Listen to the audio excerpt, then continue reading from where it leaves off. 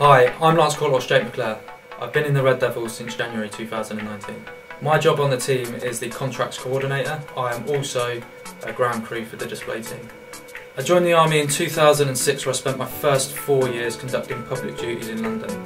From there I moved to the Household Cavalry Regiment in Windsor and moved into Surveillance Troop B Squadron. Whilst in B Squadron I deployed on Herrick 18 as a section commander as part of the BRF. On return from Herrick 18 I moved to Guards Platoon, B Company 3 Para.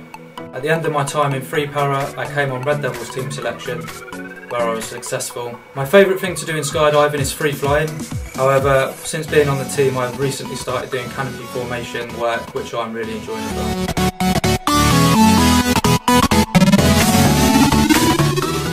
Which leads me to where I am in my career now.